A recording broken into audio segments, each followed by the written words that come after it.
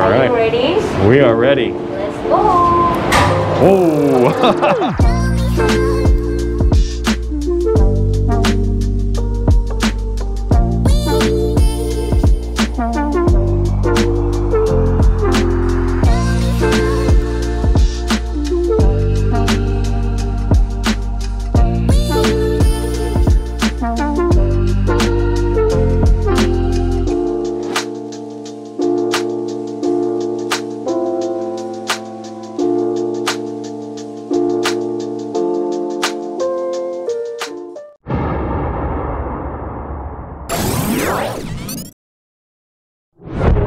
Hey folks, and welcome back to Bangkok. We are continuing our Bangkok mini-series today, right where we left off, at the threshold here of Na O. That's right, it's a restaurant inside of an old airplane. So without further ado, let's jump into it. She told me what kind of plane it is. It's a Lockheed LT-11 is what she said. L1011. Huh? L1011. L1011. Yes. Ah, L1011. I thought I got that wrong. Anyway, some of you guys would know that anyway. But she also confirmed there is air conditioning inside. It's like the real airplane. It's really needed. Okay, let's go. Thank you. Thank you. Look at this. All right. Are you ready? We are ready. Let's go. Oh! Introduce about our name quickly, what we do inside. Our name called Na O. So yeah, the elevator only goes up maybe one floor, but it is painfully slow. To kind of buffer or mitigate that, she tells a story, a tale of kind of the conception of the restaurant. It's kind of a lost theme, neo-modern futuristic story of the end of the world, a crashed airplane in the jungle perhaps. More about that as we go. All right, welcome aboard. Wow. Okay, your table will be behind. Look at the polar bear. Wow.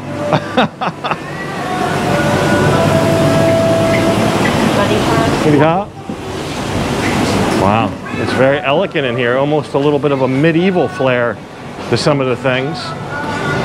Almost like a little bit of a castle. Look at this big guy. Oh, this is our table, huh? Okay. All right. We're here. It's nice and cool in here, but it's dark. I realize that. It's the lighting. So let's get all set in, and then we'll take a little tour around. I gotta set up our home base here first. Gotta have a look. Gotta have a look-see here. Look at this place. This is the cockpit here. Look at that. That would be a special. That would be a special reservation for that. And that would be your view out there. So they've removed the entire cockpit. And there's this. All this wood carving. Very neat. You know, they have this end of the world theme.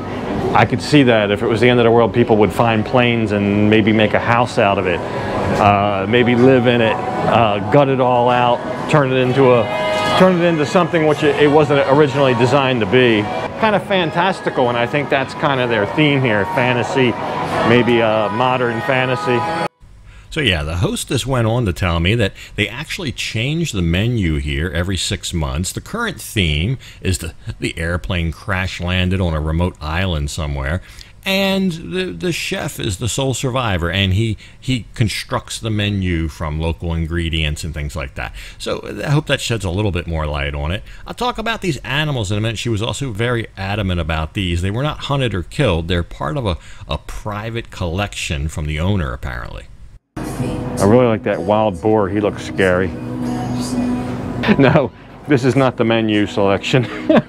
So yeah, not at all. This private collection, I guess, was put together over years. And I don't know, in talking with the hostess, I think normally taxidermied animals of this nature may even be illegal here, but these have all been licensed and imported correctly and so forth. So they actually encourage photography of it. It's all above board. Now, up here, I thought this was interesting. It looks like they had taken some items off the duty-free cart and made an art display out of them. I guess they took all the perfume that they would come around and sell, And of course it's all empty, so they just made a decoration out of it. So yeah, they do give you, you know, when you come in, they'll take your drink order, and then they'll ask, would you like to look around before you place your food order, because there's so much to see. I hope that's not indicative of the food. So yeah, I thought it was good we got here early, so we could actually have an opportunity to look around before we ordered, and before the place started filling up, which it would, pretty quickly as well. The back of the plane, we looked at that from the outside. Got your big chandelier. Well, I almost prefer this. This is really something. It kind of, just standing here kind of feels like you're in a crashed airplane and you're looking out into the wilderness. The airplane crashed in the wilderness.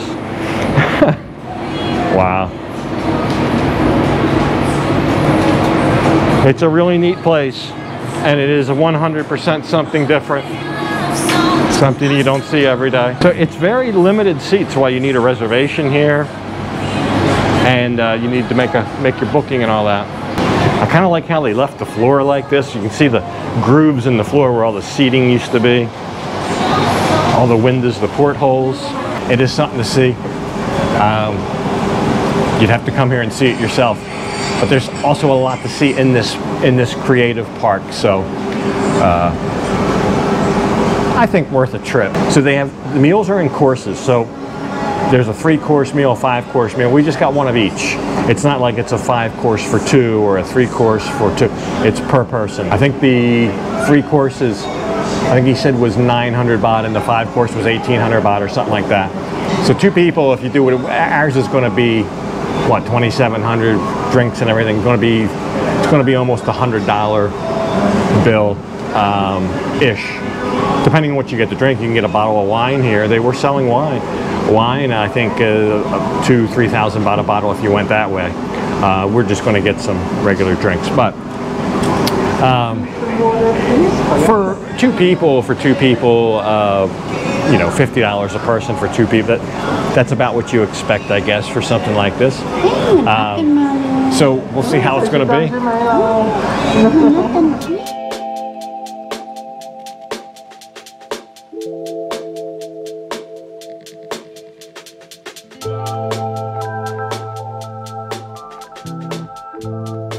So I'll show you this. The first thing that came, like a little appetizer, it's complimentary, and they gave us, it looks like a dish of rocks, like under the water rocks, but there's 2 things that are edible on here. I'll show you this, the top piece, and you're supposed to eat that bit first. I think that's something sweet. It looks like it's got Boston cream inside. I don't know, like Boston cream with a hint of lemon, but that's not part of the courses.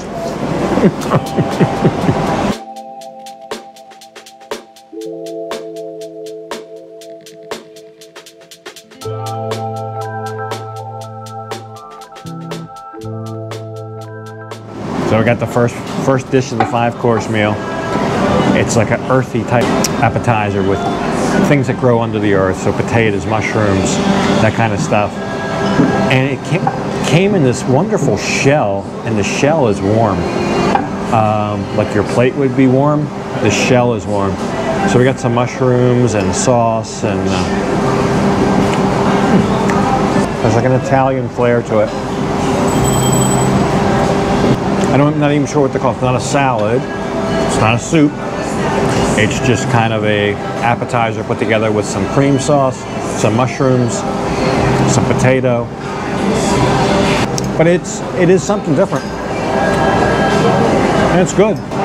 Let's see what comes out next. I have no idea. I just signed up for all the courses.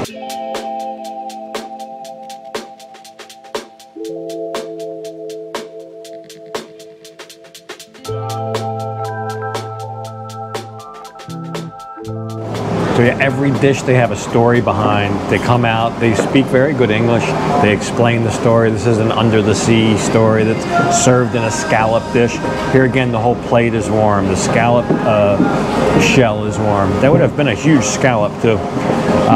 They tell you a little about this is Japanese inspired. So I like that. It's a whole dining experience here. The courses come one by one, and they tell you about it and what inspired the dish, what was going through the chef's mind when he made the dish. This one's another beautiful dish. We'll see what's next. That's 2 courses down. Now, that's 2 courses down for my 5 course, but only 1 course down for V's 3 course. So she has 2 more courses left. I have 3 more courses left. The extra course that I have, we share. So that's how that'll work.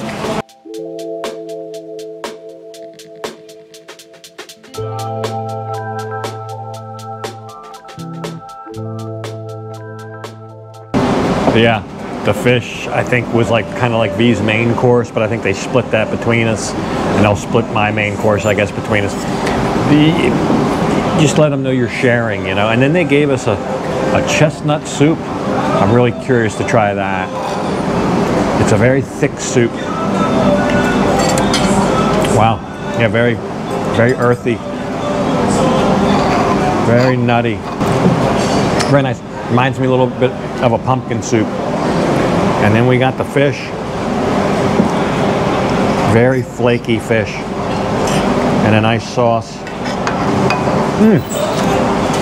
Just melts in your mouth.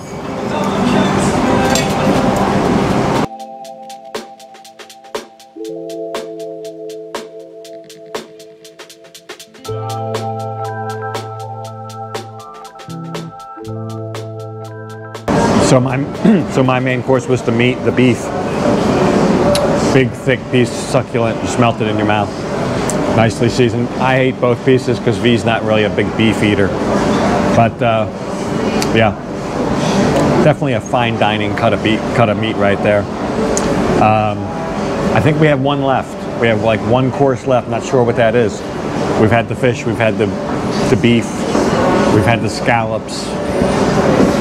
I don't know what's left.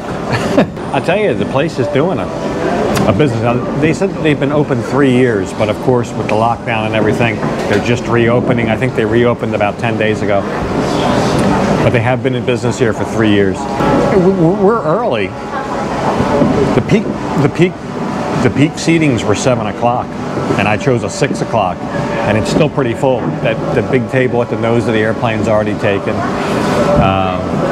Yeah, there's a good amount of people in here.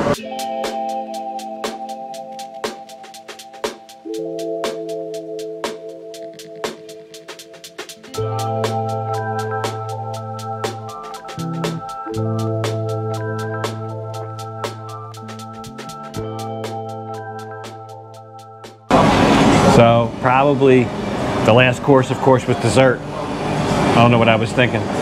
After meat comes dessert. Probably the most interesting and intricate dessert ever. I'll show you. He poured this special sauce out of a shell that was on a bed of diamonds. It's a whole thing, but it's ice cream, so we got to eat it. And then we'll go outside and we'll look around and see what it looks like at night. But that's the 5th and final course: the ice cream, the fruit, and the diamonds with the conch shell. The whole thing's a fantasy. It was such a good meal. I thought, hey, why not go visit the... Thank you, sir. It's going to be the kitchen down. Wow. Why not go visit the kitchen? Look at this place. Wow. Very good, very good. Very good, very professional. That was the appetizer thing. Wow. You can see how busy they are. Right in the middle of the dinner service. I'm sure they needed that. I've never been anywhere quite like it. It's a very unique experience. If you don't come, you'll never know. Oh, everything was very good. Very good, very good. We very enjoyed it. We very enjoyed it. Thank you so much. And now you full or not? I'm full. I'm full. I'm for maybe 3 hours. Yeah. Okay, ครับ ขอบคุณนะครับ ครับ